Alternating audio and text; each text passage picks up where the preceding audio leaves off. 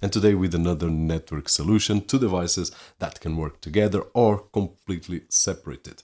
Here, an access point which will be able to enlarge our wireless connectivity, and right over here, although it looks like, I would say, a switch, at least in size, build quality, in terms of software and feature, it has nothing to do like a switch. Even some managed switches that we have seen, this one has a lot more, and it's able to manage access points. So it has a lot more to offer than we can see right over here, but ultimately to improve our network and the management of our network.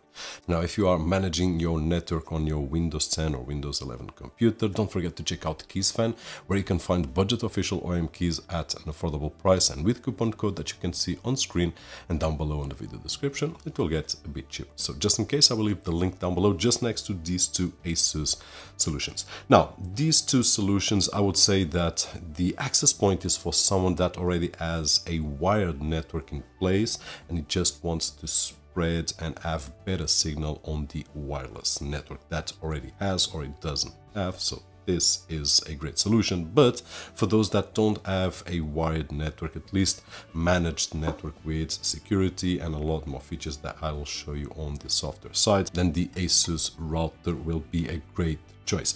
Now, this router doesn't have one thing that this support, which is PoE. So if you go on this route over here, I would suggest to take a look not only at this router, but I will try to leave a link down below, but Asus has routers and switches with PoE, which means that I can with one single cable bring power to the access point, and that will give me a lot of freedom and a clean setup in terms of wires. The router doesn't have Wi-Fi on its own, but with the software we are able to manage the Wi-Fi connectivity that we have on the access points connected to the router, which is really cool.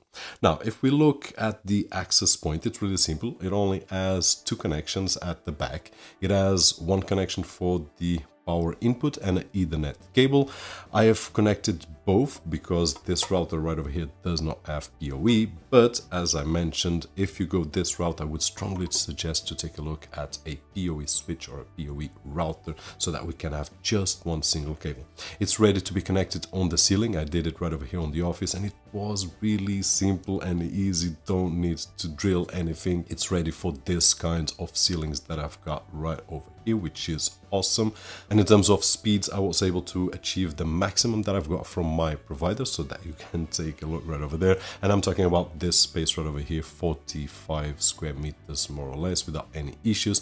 But one of the tests that I enjoy doing is just going outside. We have door, we have walls, and on a 200 square meters area more or less, we are talking about 20 to 30 linear meters, I was able to achieve about 150 to 200 megabits per second download. So it is a great speed for an access point, and we have seen similar speeds on previous routers from Asus, on the business and even on consumer line. I will leave some links down below so that you can check out and make some comparisons, because I've got some detailed videos across a lot of routers that we have seen. Now, looking at the router, it's really simple on the outside. We will find right over here the one port, and then we have a two combo WAN and LAN ports and two LAN ports, one USB 3.0, and then right over here on the back we have the DC in, and that is it. Build quality great. We can mount it on a wall as well if we want, or we can hide it just under the desk or anywhere that we want. Now, the big difference right over here will be the software, and the software we will see huge difference, although it looks the same. But if we look first of all at the access point software, which is the same, it's the Asus Expert Wi-Fi, and what we will see right over there, it's that it's much simple to what we will see just next. I will have the usual options of an access point, network configuration, security, and so on and so forth.